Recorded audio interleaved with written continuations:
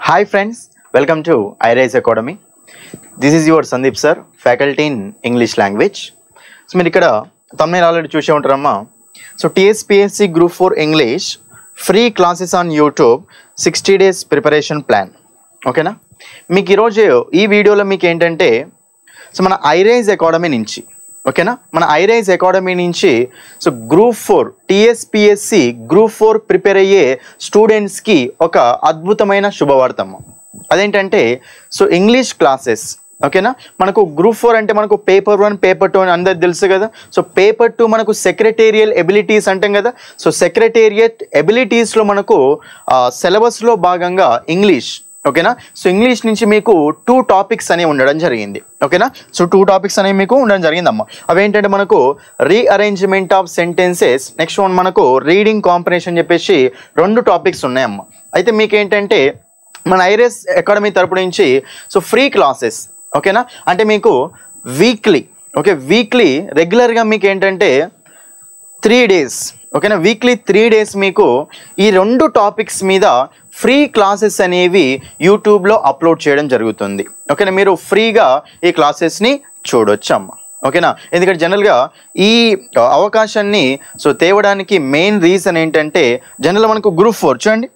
So group 4 exam తీసుకుంటే ఎక్కువ మంది ఏంటంటే చాలామంది తెలుగు మీడియం బ్యాక్గ్రౌండ్ స్టూడెంట్స్ అమ్మ. తెలుగు మీడియం బ్యాక్గ్రౌండ్ స్టూడెంట్స్ చాలా రకాలుగా ఈ ఇంగ్లీష్ సబ్జెక్టు తోటి చాలా ఇబ్బంది పడుతూ ఉంటారు ఓకేనా. మీకు పేపర్ 2 అంటే ఓన్లీ ఇంగ్లీష్ ఉండదు కదా మనకు. సో అర్థమెటిక్ ఉంటుంది, రీజనింగ్ ఉంటుంది, ఇంగ్లీష్ కూడా ఉంటుంది. ఇంగ్లీష్లో భాగంగా మనకు 2 టాపిక్స్ ఉన్నాయి ఓకేనా. Rearrangement of sentence, reading comprehension అంటాం ఓకేనా. ఈ 2 టాపిక్స్ తోటి మనకు చాలా మంది ఇబ్బంది పడుతూ ఉంటారు Telugu medium background students. So వాళ్ళ కోసమని ఓకేనా, వాళ్ళు ఈ ఇంగ్లీష్ క్వశ్చన్స్ని ఈజీగా సాల్వ్ చేయడం కోసం ఓకేనా. మీకు మొత్తం వెయిటేజ్ చూసుకున్నట్లయితే చూడండి, మొత్తం వెయిటేజ్ చూసుకున్నట్లయితే ఇంగ్లీష్ నుంచి ప్రీవియస్ ఇయర్ ప్యాటర్న్ని బేస్ చేసుకుంటే 25 క్వశ్చన్స్ రావడం జరిగిందమ్మ. 25 క్వశ్చన్స్ రావడం జరిగింది. అదే మనకు రీఅరేంజ్మెంట్ ఆఫ్ సెంటెన్సెస్ నుంచి అయితే మీకు 10 క్వశ్చన్స్ ఓకేనా. రీఅరేంజ్మెంట్ సెంటెన్స్ మీకు ఎన్ని క్వశ్చన్స్ మొత్తం, ఇందులో నుంచి మనకు 10 క్వశ్చన్. మనకు రీడింగ్ కాంప్రహెన్షన్ ఇందులో నుంచి మీకు 15 క్వశ్చన్స్ అమ్మ ఓకేనా. 10 క్వశ్చన్స్ 15 క్వశ్చన్స్ టోటల్గా 25 క్వశ్చన్స్ అనేవి రావడం జరిగింది ఓకేనా. చాలా మంది ఏంటంటే ఈ క్వశ్చన్స్ అటెంప్ట్ చేయకుండా వదిలేయడం కూడా జరిగింది. ఎందుకంటే టైం ఓకేనా. సో టైం అనేది మేనేజ్ చేసుకోవడం తెలియక ఆర్థమెటిక్ రీజనింగ్ కంప్లీట్ చేసేసరికి చాలా మందికి టైం అనేది అయిపోయింది ఓకేనా. ఇంగ్లీష్ దగ్గరికి వచ్చేసరికి వాళ్ళు మనం చేస్తామో చేయమని చెప్పేసి ఆ ఇంగ్లీష్ చదువుతూనే అర్థం కాదని చెప్పేసి చాలా మంది అనుకొని ఇంగ్లీష్ని చేయకుండా వెళ్ళిపోయారు ఓకేనా. కాబట్టి సో వాళ్ళ కోసం ఓకేనా చాలామంది స్టూడెంట్స్ రిక్వెస్ట్ మీదగా ఏంటంటే ఫ్రీ ఇంగ్లీష్ క్లాసెస్ అనేవి స్టార్ట్ చేయడం జరుగుతుంది. మీకు ఎలా అంటే ఈ క్లాసెస్లో మీకు ఏంటంటే లో లెవెల్ నుంచి హై లెవెల్ వరకు క్వశ్చన్స్ ఓకేనా. స్టార్టింగ్లో మీకు ఏంటంటే లో లెవెల్ క్వశ్చన్స్ అనమాట. ఫస్ట్ మీకు టాపిక్ ఎక్స్ప్లెయిన్ చేస్తాను. రీఅరేంజ్మెంట్ అంటే టాపిక్ ఎలా ఉంటుంది, మన క్వశ్చన్స్ ఎలా సాల్వ్ చేసుకోవాలి ఓకేనా. ఆ టాపిక్ ఎక్స్ప్లెయిన్ చేసిన తర్వాత మీకు వాటి మీద క్వశ్చన్స్ని ఓకేనా లో లెవెల్ క్వశ్చన్స్ నుంచి హై లెవెల్ క్వశ్చన్స్ వరకు మీతోటి డిస్కస్ చేస్తాను ఓకేనా.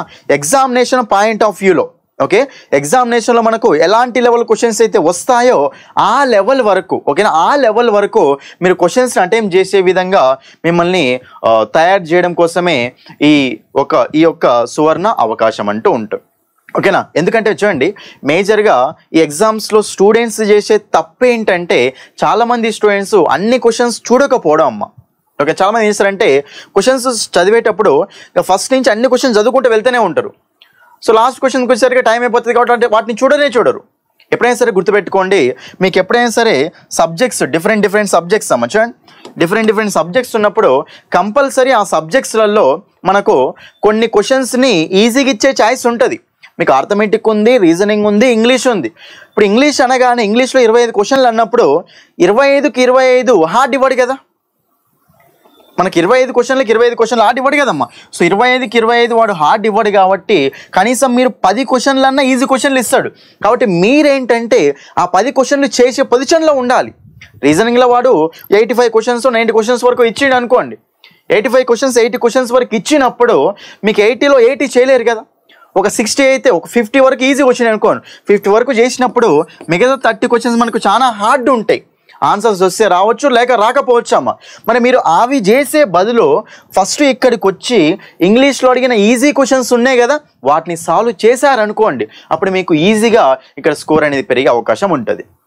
ఓకేనా? కాబట్టి ఏంటంటే చాలామంది స్టూడెంట్స్ ఏంటంటే ఇంగ్లీష్లో మార్క్స్ అనేవి రావమ్మా. చాలామందికి ఏంటంటే ఇంగ్లీష్లో ఎక్కువ మార్క్స్ అనేవి రావు. కాబట్టి మీరు ఎవరైతే ఇంగ్లీష్లో మంచి మార్క్స్ తెచ్చుకోవడానికి ట్రై చేస్తారో వాళ్ళ స్కోర్ మాత్రమే ఎక్కువ ఉండే ఛాయిస్ ఉంటుంది. ఎందుకంటే అన్ని సబ్జెక్ట్స్ చూడడం ఇంపార్టెంట్. మనం అక్కడ ఏ సబ్జెక్ట్ని స్కిప్ చేయకూడదు. పేపర్ 1లో కూడా అంతే. ఓకేనా? పేపర్ 1లో కూడా ఏంటంటే జనరల్ మనకు అన్ని సబ్జెక్ట్స్ ఇస్తాడు వాడు. మీరు ప్రతి సబ్జెక్టు చూడాలి. ఎందుకంటే ప్రతి సబ్జెక్ట్లో హార్డ్ క్వశ్చన్స్ ఉంటాయి, ఈజీ క్వశ్చన్స్ ఉంటాయి అమ్మ.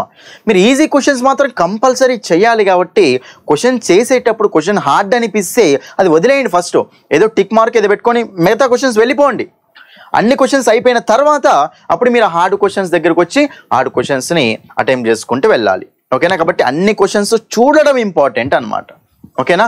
అదమ్మా, రైట్. కాబట్టి మనకు ఈ వీడియోలో మీకు అర్థమైంది కదా. సో మనకి ఏంటంటే 60 days ఉందాం ఎగ్జామ్కు కరెక్ట్గా.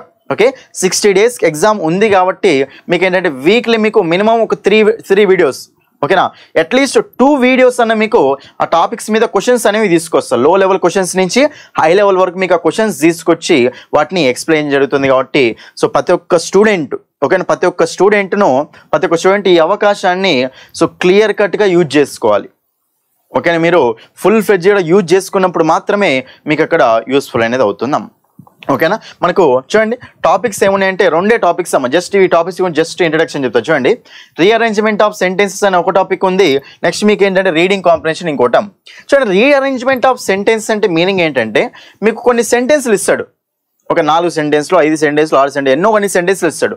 వాడు ఏమడుగుతాడంటే అన్ని సెంటెన్స్లన్నీ మీరు ఒక మీనింగ్ఫుల్ పారాగ్రాఫ్ వచ్చేలాగా అరేంజ్ చేయాలి. అంతే. అరేంజ్ చేసి ఆప్షన్ చూస్ చేసుకుంటే అయిపోతుంది. ABCDనా, DACBనా ఏదో ఒక ఆప్షన్ని చూస్ చేసుకుంటే ప్రాపర్గా ఉండాలి మీ ఆన్సర్ అనేది. ఓకేనా? ఈ క్వశ్చన్ చేసేటప్పుడు మనకి ఏంటంటే చాలా తక్కువ టైం తీసుకుంటుంది. ఓకేనా? మాకు అన్ని సెంటెన్స్లో చదవాల్సిన అవసరం ఉండదమ్మా. చిన్న లాజిక్స్, చిన్న ట్రిక్స్ అనేవి ఉంటాయి. కాబట్టి మీరు ఆ ట్రిక్స్ క్లియర్గా ఫాలో అవుతే మీరు ఏ క్వశ్చన్ అయినా సరే విత్ ఇన్ టైంలో అక్కడ మీరు అటెంప్ట్ చేసుకుంటూ వెళ్ళిపోవచ్చు. ఓకే, అది రీఅరేంజ్మెంట్ సెంటెన్స్ అంటాం. దానికి చాలా ట్రిక్స్ ఉంటాయి. ఓకే, నెక్స్ట్ వచ్చే వీడియోలో ఆ ట్రిక్స్ గురించి ఎక్స్ప్లెయిన్ చేసి కొన్ని క్వశ్చన్స్ కూడా ఎక్స్ప్లెయిన్ చేస్తాను. రైట్. నెక్స్ట్ టాపిక్ ఏంటంటే రీడింగ్ కాంప్రిహెన్షన్ అమ్మ. మీకు ఆల్రెడీ తెలిసింది ఈ టాపిక్. ఒక ప్యాసేజ్ ఇస్తాడు. ప్యాసేజ్ కింద మనకు 5 క్వశ్చన్స్, 6 క్వశ్చన్స్, 10 క్వశ్చన్స్, ఎన్నో కొన్ని క్వశ్చన్స్ ఇస్తాడు వాడు. మనం ఏం చేయాలంటే ఆ ప్యాసేజ్ చదివి అర్థం చేసుకొని కింద క్వశ్చన్స్కి ఆన్సర్ చేసుకుంటూ వెళ్ళాలి. ఓకేనా? అయితే మనకు ఈ ప్యాసేజ్లో అడిగే క్వశ్చన్స్ ఎలా ఉంటాయంటే జనరల్ మనకు చాలా టైప్స్ ఉంటాయి అమ్మ. వాడు ఏంటంటే మీకు టైటిల్ అడగొచ్చు. ఓకేనా? ప్యాసేజ్ ఇచ్చి ఈ ప్యాసేజ్కి ఏ టైటిల్ పెట్టొచ్చు అని అవి అడగొచ్చు అమ్మ. ఇంకోటి ఏంటంటే మనకు చూడండి ప్యాసేజ్లు ఈ మధ్యలో వాళ్ళు కొత్తగా అడుగుతున్నవి. చూడండి, కొత్తగా అడుగుతున్నవి ఏంటంటే మనకు ఈ సినోనిమ్స్ కూడా అమ్మ. ఓకేనా? సో సినోనిమ్స్, యాంటోనిమ్స్ అంటే వర్డ్ మీకు ప్యాసేజ్లో ఏదో ఒక వర్డ్ మెన్షన్ వర్డ్ని అండర్లైన్ చేస్తాడు. వర్డ్ అండర్లైన్ చేసి కింద ఏమడుగుతాడంటే ఈ వర్డ్కు సినోనిమ్ ఏంటిది, యాంటోనిమ్ ఏంటిది అని చెప్పేసి మీనింగ్స్, నెక్స్ట్ మనకు ఆపోజిట్ వర్డ్స్. ఓకేనా? మీనింగ్స్, ఆపోజిట్ వర్డ్స్ ఏంటి అని చెప్పేసి అవి కూడా అడుగుతూ ఉంటాడు. కొన్నిసార్లు మీకు ఏంటంటే పైన ఇచ్చిన పారాగ్రాఫ్లో ఏదో ఒక ఇడియమ్ ఆఫ్ ఫ్రేజ్ ఇస్తాడు. అది అండర్లైన్ చేస్తాడు. అండర్లైన్ చేసి ఆ ఇడియమ్కు ఫ్రేజ్కు మీనింగ్ కూడా కొన్నిసార్లు వాడు అడుగుతూ ఉంటాడు. కాబట్టి డిఫరెంట్ టైప్స్లో మనకు రీడింగ్ కాంప్రిహెన్షన్ క్వశ్చన్స్ కూడా అడుగుతూ ఉంటాడు. ఓకేనా? ఎనీవే మీకు దీని గురించి డీప్ డిస్కషన్ మాత్రం నెక్స్ట్ వీడియోలో చేస్తాను అమ్మ. ఓకేనా? సో ఈ వీడియో చేయడానికి మెయిన్ రీజన్ అర్థమైంది కదా. మెయిన్ రీజన్ ఏంటంటే మీకు నెక్స్ట్ మన iRise అకాడమీ ఛానల్ అప్లోడ్ చేస్తాం. ప్రతి ఒక్క వీడియో అప్లోడ్ చేస్తాం. ఓకేనా? ప్రతి ఒక్కరు చూడొచ్చు వీడియోస్ని. ఓకేనా? కాబట్టి సో మీరేంటంటే ఈ ఫ్రీ క్లాసెస్ని ఫుల్ ఫ్లెడ్జ్డ్గా యూజ్ చేసుకొని మంచి మార్క్స్, ఓకేనా, పేపర్ 2లో మంచి మార్క్స్ సాధించేలాగా చూసుకోండి. ఓకేనా? అర్థమైంది కదమ్మా. కాబట్టి ఇది okay. So right, that's all for this video. Thank you. All the best for your preparation.